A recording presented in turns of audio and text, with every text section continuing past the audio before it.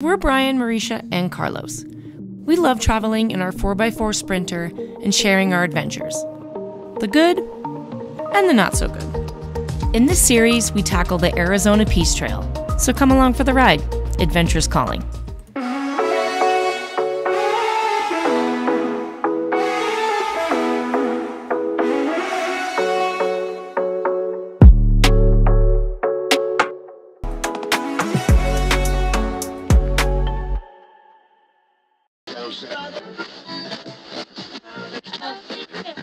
Welcome to the Arizona Peace Trail, the ultimate off-road adventure through western Arizona. The iconic OHV trail system utilizes existing trails, track, and dirt roads. The almost 700-mile loop has 34 segments. We're here to put the Arizona Peace Trail to the test to see just how accessible it is for a 4x4 van. The first half of our day, shown in last week's episode, proved to be pretty challenging as we navigated a narrow, sometimes steep, dirt road filled with rogue boulders that we dubbed pucker-worthy. It's a puckerer. It's a puckerer. Just look over and it just goes forever. Yep. It's amazing and cool, but I like this. This is nice right here. This is nice. There's some Jeeps down there at that mine, like checking out that mine. They're probably looking up going, Is that an Amazon guy? is that a van? Delivering Amazon packages? Ooh, this is fun. Beautiful scene though. It is. It is a beautiful scene. It's cool. Switchback's going down. Yeah. That's what I'm talking about.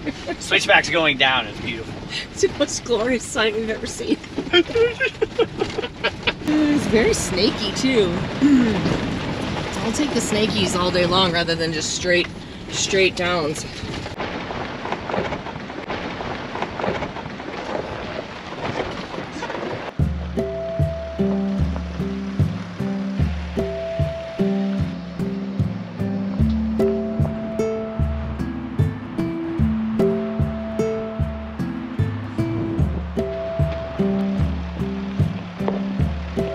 This was a little sketch. I told him it was fine, and he's like, seriously?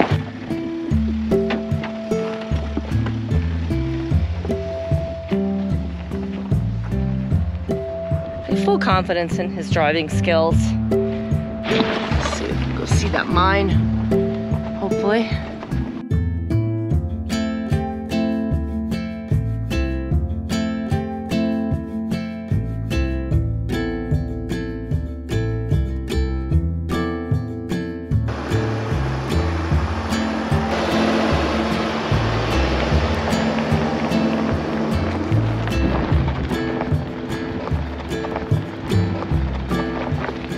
Wowie. I honestly think this might have rollen. It had to have. The whole bottom's buckled in. I'm trying to figure out another way it would get so crunched, like the bottom. Look, it's something like just tore up that too. That's weird.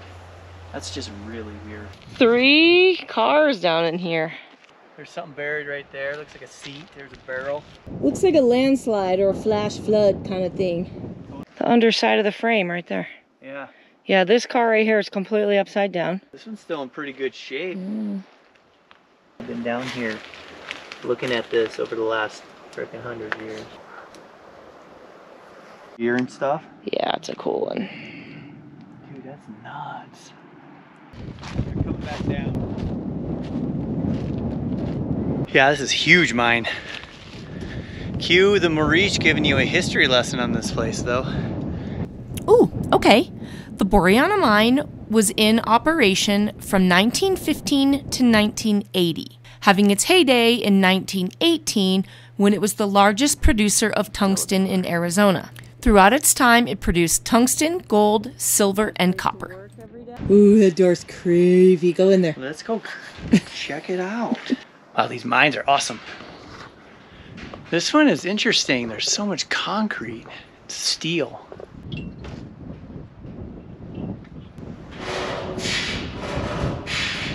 This is what all the haunted places sound like, though. I'm sure it's haunted. So cool. Oh yeah, he's right behind this. Yeah, and then another guy kind of took off a little bit. The school's over there on the other end. There's Guy, he's right there. And yeah, natural. goldfish in here. Over 30 years. Yeah, so supposedly they've been here for over 30 years. Living the dream. Okay, so the story is that the mine was so long and deep that it was no longer feasible to pump it dry for mining. It filled with water and has a constant overflow that now runs out of the mouth and forms a year-round pond. At some point, somebody decided to dump some goldfish in there, where they have continued to survive and reproduce ever since. So we've been a little off with our segments as we've been talking to you guys. At the mine, we just finished section 4. And this whole time we thought we were still on section 2, which is good, because we're further along than we thought we were. And we are now on section 5, which is from the mine the rest of the way down. So they kind of overlap a little bit, but yeah. Mine is awesome. Yeah. Have lunch there. And check out the goldfish. There's goldfish, and there's a lot of structures and remnants of structures, tons of cars from the 20s, I think. It's worth planning a little time to like explore around, especially if you have kids. If I were a kid, I'd been like all over that. Yeah. Mildly dangerous though. Yeah, older kids. A lot of nails. So we are going to finish off section 5, see where we end up. It's 3 o'clock. Said we didn't want to drive really long days this time. So we'll see where we end up at the end, if there's a place to camp. You have about 10 inches. Okay, good. You got about 6 inches.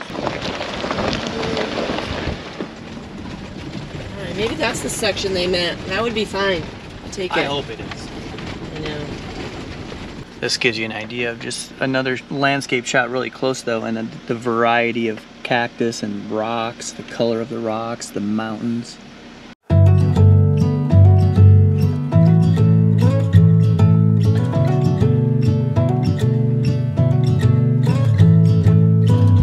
It's a cool hard wind outside my window. We go undercover, I wanna be your lover. We're up through night and day. Come on, let me hear you say, let's go undercover. I wanna be your lover. I don't want the games they play. It's not us, so we better stay. We are trying to find a place to camp for the night. In search of campsites. Yes. And our only goal is not to be in a dry riverbed. There's a lake reservoir around here that they release water in from time to time, and we have not been able to find a schedule for that at all. Nope. They're supposed to have like a schedule of when they might do it, but so anyway, when it comes to dry riverbeds and whatnot, even though it's really arid out here, I don't think it's wise to be camping in any riverbeds close to that lake. Nope. So be aware of that if you do the trail though. This is what we're working with to find a place to camp. Really cool area. Just need to find some sort of pull-off out here where we can sleep. It's cool if you like Joshua trees, Maurice. I do love Joshua Tree. I love desert landscape in general. That's because you're a mega YouTube fan. I love it. I'm not a YouTube fan. That's right, you don't like YouTube. Don't hate me. I think U2, the band, is highly overrated. Easy the Maurice. They're overrated. No. I like Sunday Bloody Sunday. Maybe that was a good one. There's one other one. That's a little more punk rock, that's Where why. the Streets Have No Name. That's the other one I like. What about the one they played on Friends? I don't remember which one they were that on a is. break. I don't remember which one that is, but What? maybe I like it. I don't know. I'm just saying the hype is hype. It's just hype. It's just hype. But you do like Joshua trees. I love Joshua trees. Okay. Maurice is the gate master. Let's see what kind of style she has. Oh, she's fighting it a little bit with the cattle grate. Oh, nice. That was smooth. That was a smooth one. Let's see if we can get up and over this thing now. This is a little... kind of a gnarly one. I know. How are we looking? You're good. Good style points on that one, Maurice. Yeah. It's a little wonky, but I got it. Coming up, back in. Yeah, this is kind of a legit caliber. Tequila, my lady. Dude, check out this Dr. Seuss world that we're living in today. So cool being here live. Like, ridiculous with the rock formations. And like maybe looking this way with the sun on it. Give you a better shot. These things are wicked. These things are wicked. Yeah, you don't want anything to do with that. Oh, this guy's boots on. He's got his hiking boots on. Yeah, where is he? Look at him, he's pro with the boots now. Yeah. They smell like Klaus feet, which is funny. It was a rough start. Hi, bud. Watch out for the cactuses. Pour out a little for Klaus. A little for Klaus. And Baja vibes. Where are you going, bud? Prancy. Place is incredible. Yeah. We are going to enjoy our evening and our tequilas. Celebrate today. Legit. Today was mildly stressful. So this spot right here, you guys are gonna have to wait till tomorrow. We will Good boy. pick you guys up in the morning. Yeah, we will. We'll see you in the morning.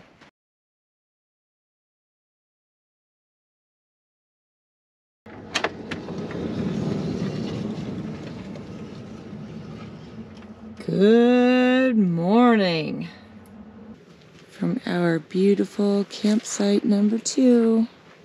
Our gorgeous view. This is what we see right out of our door. Carlos is taking a pee right here. Thanks, buddy. Wait for me.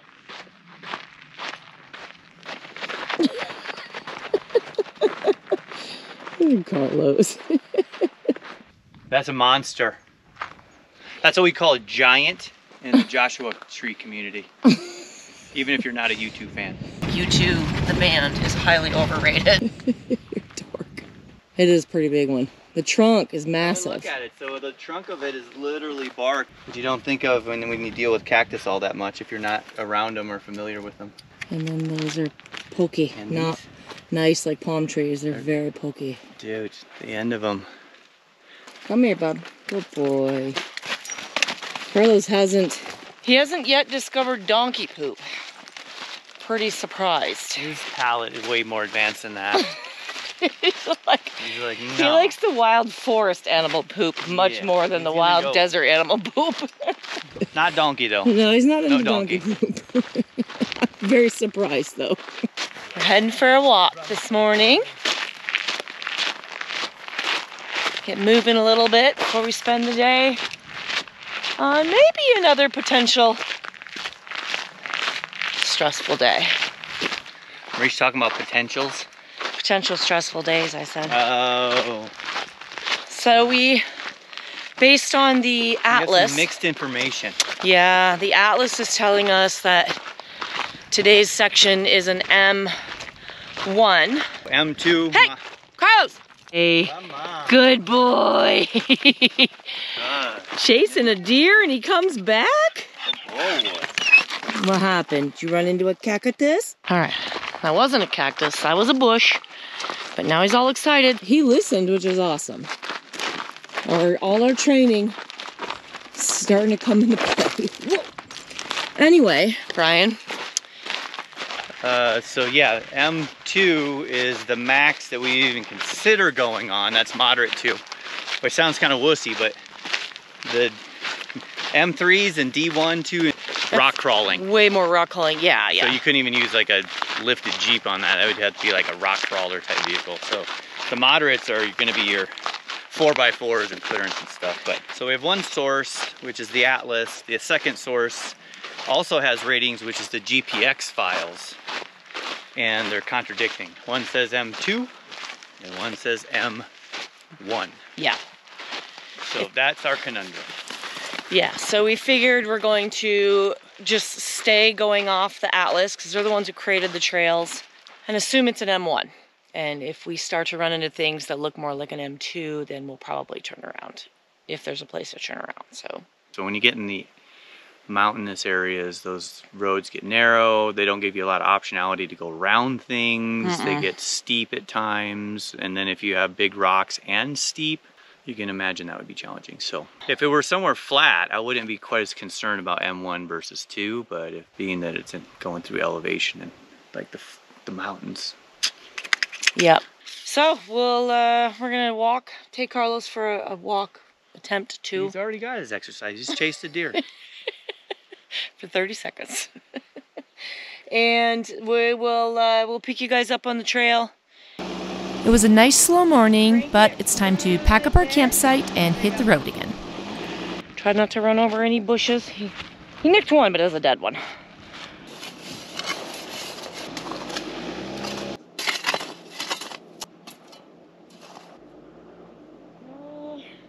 All right. We always try and leave the landscape exactly how we found it. Put our divots back, we put our holes back, our mounds back. This is awesome. We turned around right there. Did a great job. Cleaned up all the tire tracks. And this is our road. He could have literally just backed right here and then left. Can't win them all. We're on top of things here. How we made it this far? I don't know. All right, so quick update, by the way, on our walk. My birthday's in April 16th. Mine's October 18th. You guys just missed it, but feel free to send stuff anyway. Better late than never. Yeah, I'll take it any time in the quarter.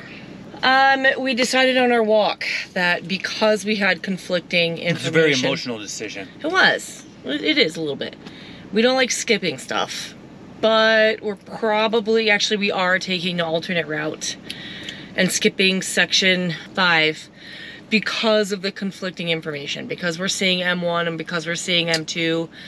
Just based on what we dealt with yesterday, if it happens to be an M2 and it's something we can't get over, there was miles of places where you couldn't turn around, and if there was even sections even close to what we did yesterday and we have to back down it would be bad.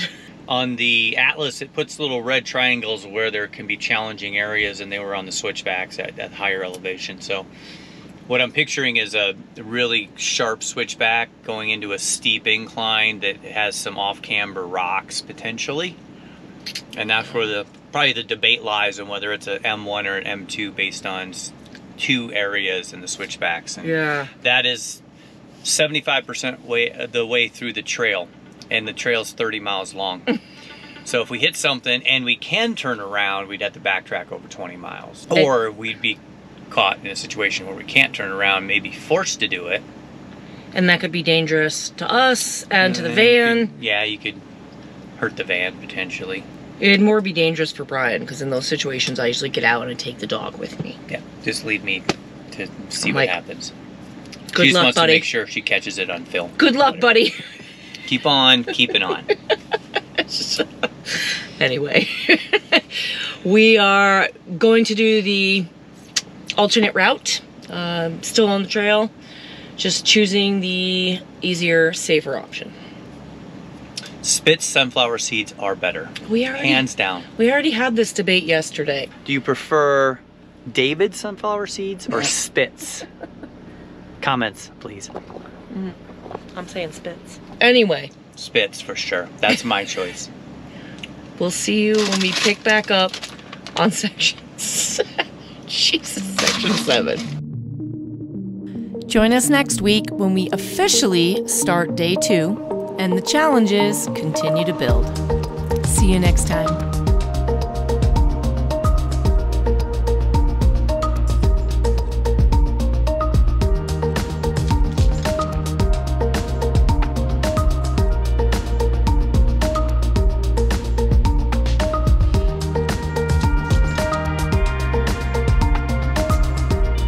Make sure you like and subscribe so you don't miss a thing. Adventure is calling.